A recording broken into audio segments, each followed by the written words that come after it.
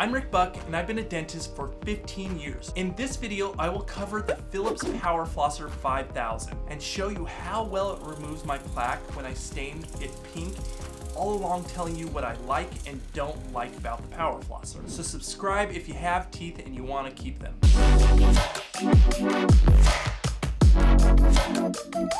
So first I'm going to stain my plaque pink, and then I use a toothbrush that I know will leave a moderate level of plaque between my teeth. Now I turn my head so you can see better how much plaque is between my teeth. Once again, the plaque between my teeth is what we're trying to remove with floss or a power flosser.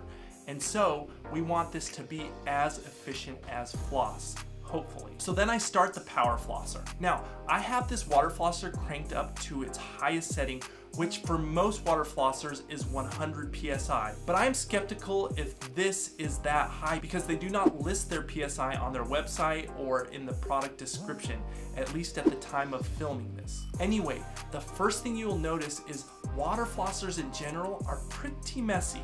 Now, it is just water, but they do tend to get water all over the sink and mirror. The good thing about the Power Flosser is that it sprays in 4 directions, which sets it apart from some of the other water flossers out there, which is good and a bad thing, and I'll show you why. It's good because it covers a wider area of plaque removal on the teeth. However, in my opinion, it likely won't remove much plaque deeper between the teeth because there isn't a stream focused on going deep between the teeth, which is not good in my opinion because once again, we're trying to remove the plaque deep between the teeth, but we will see. Another good thing over other water flossers about this power flosser is that on the models with a cord, the basin that holds the water is actually quite large. Most other water flossers aren't, and the reason why you want a lot of water is because the more water, the longer it goes to clean out the teeth. In fact, this one went on for quite a while, much longer than any of the other water flossers that I've used. I attribute that to the bigger basin, but it also possibly is because the water pressure is lower. I don't know that for a fact, but Philips can clear up that by listing the pressure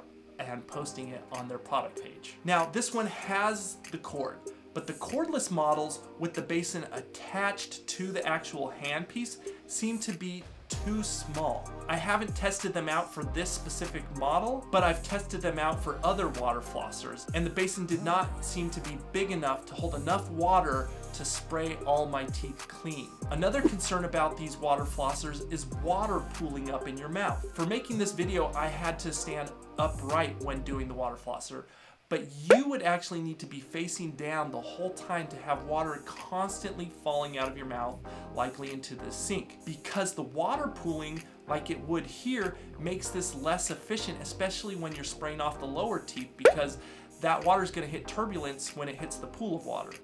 Now, after I use the water flosser and look at the results, they are pretty good at first glance. I see a little bit of pink in the upper left lateral incisor and the lower left canine, but it seems better at least than when we first used the water flosser. And as I turn my head, we can see some of the deeper plaque, and I see a faint plaque on the lower left right first molar and the lower left second premolar as well. And then looking further as well, I can see some between the upper lateral incisor and the canine and central incisor. The pink and thus the plaque is more faint, but it is definitely still there. And as I turn my head to the left, I can see a haze of pink on the lower molars, the canine and upper central incisor. So it is leaving a faint level of pink plaque left behind. And just so you're aware, I've tested out tons and tons of flosses, and I've eventually created my own floss as well. Anyway, this shows that even though the results look okay, there is still a lot of plaque it is not getting deep between the teeth that even the poor floss can get. And you can see that by some pink on the floss as I'm snapping it through my teeth. And between some teeth, it won't get any, and that might be because this is a poor floss, but then other teeth it will. So it is missing some plaque deep between the teeth. So here's what I have to say. The Power Water Flosser does in fact remove some plaque. Here is where I insert a question for you though. Does it remove more than flossing with regular floss? I recommend you watch my video on the best daily brushing and flossing routine and you will see how clean you can get your teeth from plaque. There you will see how much plaque my favorite floss will remove too. And frankly, that floss is my favorite dental product in general, and I will put an affiliate link to it below this video along with my favorite brush. Now this is all important to see and know because this flies in the face of some of the studies out there that these water flosser companies will publish